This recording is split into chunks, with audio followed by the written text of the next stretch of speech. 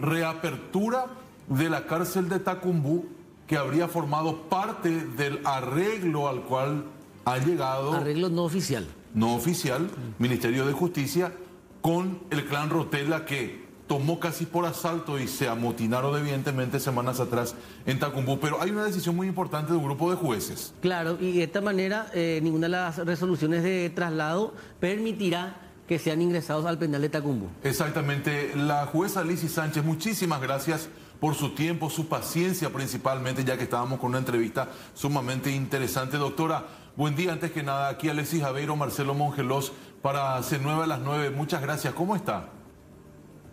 Muy buenos días. ¿Cómo están ustedes? Sí, estuve escuchando la entrevista y realmente muy conmovida también por lo que está ocurriendo. Gracias por comprender la situación, jueza. Realmente se han dado situaciones muy extremas en los últimos tiempos en nuestro país y una de ellas es el acaparamiento del Clan Rotela, y me parece importante la decisión de los jueces de no derivar más gente a Tacumbú. ¿Con qué argumento? Evidentemente, el argumento es precisamente eso, pero finalmente, ¿cómo se sustenta eso, jueza?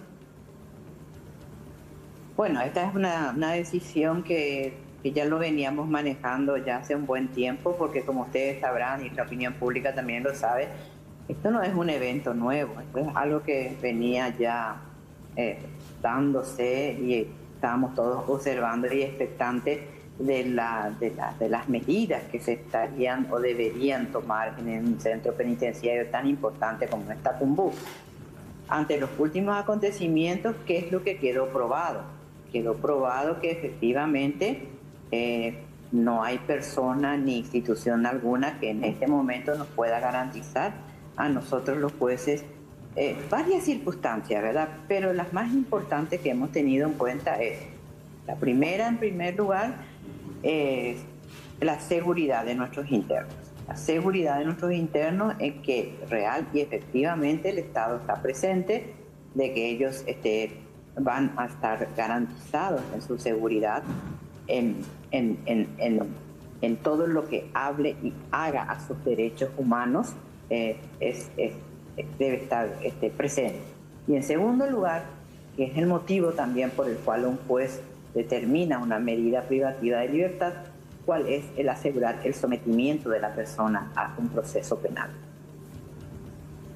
Jueza, sí, la seguimos escuchando.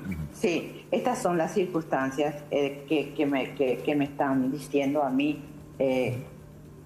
Les pido que me comprendan porque parece que me estoy quedando sin batería. Sí. Que nos dice a nosotros que si estas personas privadas de su libertad, pero que se encuentra descontrolado el centro penitenciario, ¿qué es lo que está ocurriendo? Que ellos están tomando la decisión si van a estar en proceso o no van a estar en proceso. No sé si me explico. Sí. Ellos deciden conectarse, no conectarse, ellos deciden enfermarse, no enfermarse, ellos deciden no participar, etcétera, etcétera. O sea, el control real y efectivo de los centros penitenciarios desaparece, no existe. Y nosotros no podemos, los jueces, prestarnos a esa circunstancia, a esa situación. Nosotros necesitamos seguridad y certeza. Sí.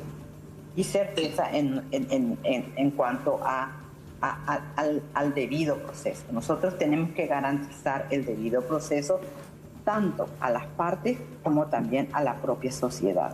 Más o menos eso. Discúlpenme, pero estuve haciendo acá tranquila, algo que me estaba desconcentrando un poco. Sí. Jueza, por parte, por ejemplo, en el caso particular de la defensa de algún que otro acusado o investigado o condenado, sea cual fuere las circunstancias en el que supuestamente o argumente razones humanitarias, instancias, ¿eso se analiza o puede ser también una estrategia para ingresar al sistema penitenciario a agentes del Clan Rotela?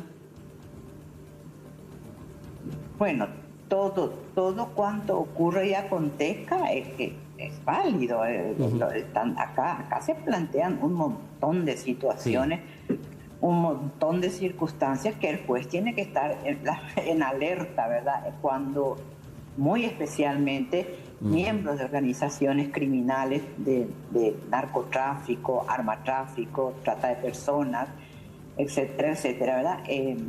Son ordenados su privación de su libertad. Todo es válido, todo se presenta. Y hay un elemento que nosotros tenemos que entender y manejar muy bien. Estas organizaciones criminales tienen lo que necesita el rey, tienen dinero. Entonces, ese dinero es lo que hace que se modifique, vamos a decir, internamente lo que por ley tenemos claramente definido. El régimen penitenciario está previsto en la ley 210 ya del año 70. En aquel entonces se sancionó esta ley y es una ley de avanzada que está vigente hasta la fecha, y es esa ley la que de norte a sur no se cumple. Entonces, ¿cuál es la garantía para el juez? Tenemos que tomar precauciones, tenemos que tomar decisiones, mal que pese, aunque nos guste, ¿verdad? Pero tenemos que buscar la manera. Incluso la decisión que hoy podríamos estar tomando, ¿verdad? Probablemente mañana ya no tenga tampoco eficiencia y habría que estar buscando otras alternativas y otras alternativas hasta que tengamos el convencimiento y la seguridad de que todo ha vuelto a la normalidad. ¿Y cuál es la normalidad? El control penitenciario. Jueza, usted sabe que sorprende lo que nos marca, pero habla de la realidad que hay en las cárceles del país, que el control prácticamente está perdido por parte de la legislación y que don dinero es el que está ganando la batalla hoy en día. ¿Cuántos de los profesionales jueces son los que dicen hoy ya no alimentar, entre comillas, al Clan Rotela en Tacumbú? Son varios los que están en esa postura. Nosotros, jueces de crimen, del Foro del Crimen Organizamos, somos tres. Estoy yo, el doctor Gustavo Amarilla y la doctora Rosarito Montanía, somos los tres que estamos en permanente comunicación, ¿verdad? Y en interconsulta entre nosotros, ¿verdad? Ante todos los acontecimientos penitenciarios y otros más, ¿verdad?, que pudieran afectar al normal desenvolvimiento de nuestras causas, ¿verdad? Y por sobre todas las cosas que guarden relación con nuestros procesados.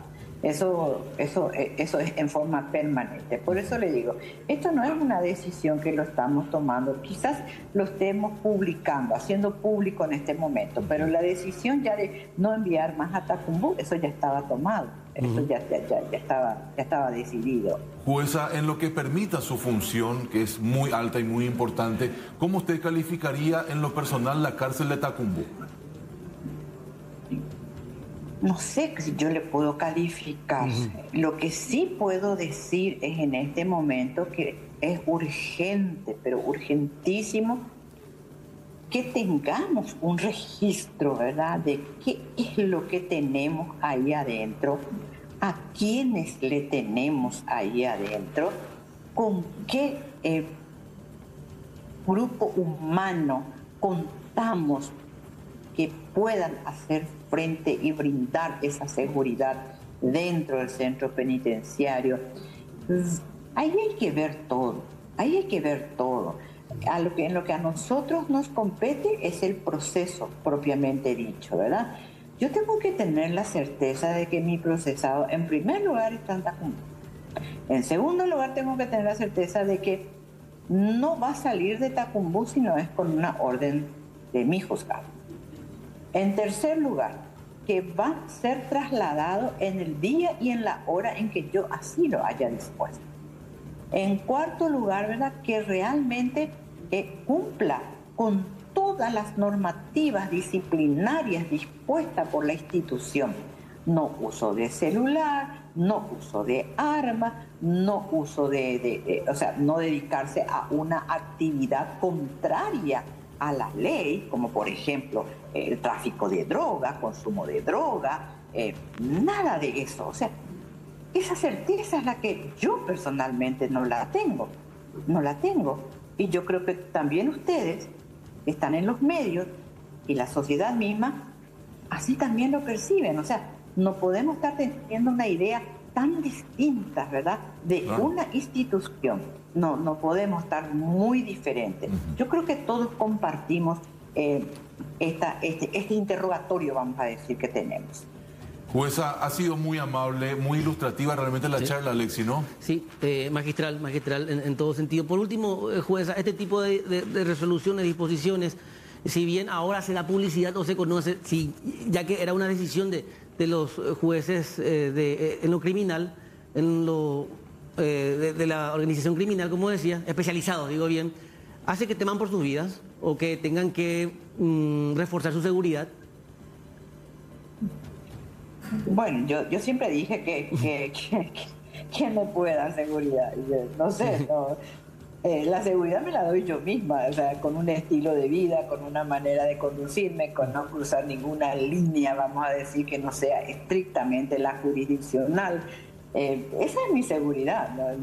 Nadie me puede garantizar a mí mi seguridad de cuando hasta hay sospechas de que dentro de nuestros mismos órganos de seguridad también hay gente que no están cumpliendo las funciones asignadas por ley. Así que, no sé, interesante la pregunta, pero eso es algo que nosotros nos hacemos todos los días y nosotros somos nuestra propia seguridad. Ya viene nosotros con el cargo propio.